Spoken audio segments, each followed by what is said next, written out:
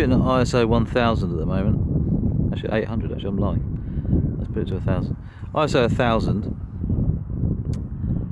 The light is awful. If I zoom back out you'll be able to see. It's very misty, very dull, there's no sunlight at all, it's just there. Gonna look better on camera due to the exposure changing. But yeah, no, it's pretty rubbish as light goes. So anyway, I'm down the beach again. Got the car back, all fixed.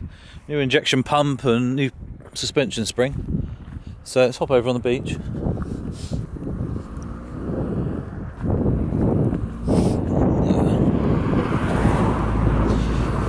And have a look, see what the beach is doing. It's pretty murky.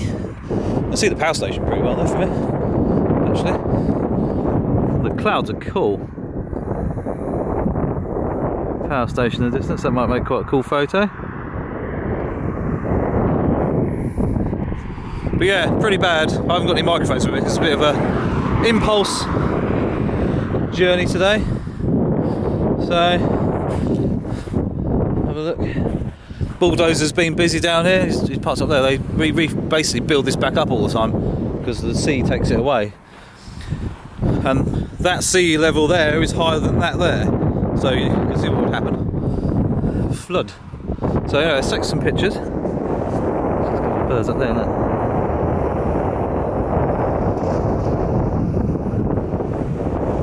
Not heading this way, is it? No, sort of like ducks. Formation. So yeah, that's get some shots.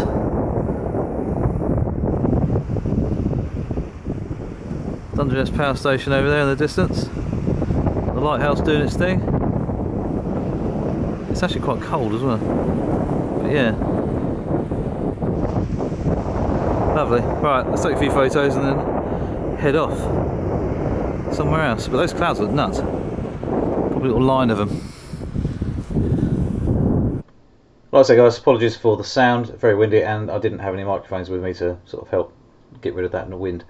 As you can see here, quite noisy, pretty horrible light. Yeah, I wasn't feeling it very much, unfortunately. It was just very flat, having to shoot up at ISO 1000 to get anything, you know, 1,000th of a second upwards really, for anything moving. Dungeness power station looked pretty cool with the clouds, looked pretty nuts. But other than that, it was just a bit rubbish really. I just needed to get out and about and go and visit family and stuff like that, and got the car back like I said because it was repaired. So I thought, well, I better take the RX10 with me. As you can see, the mist there up in the hill was there as well. But yeah, it just shows you it is a little bit limited when the light is rubbish itself. The egret's landed down there. He's just gone down into the stream. Might be able to get him. We'll see, because he doesn't know I'm near now. But just saw this up here, look. It's like being in Wales, all the low cloud.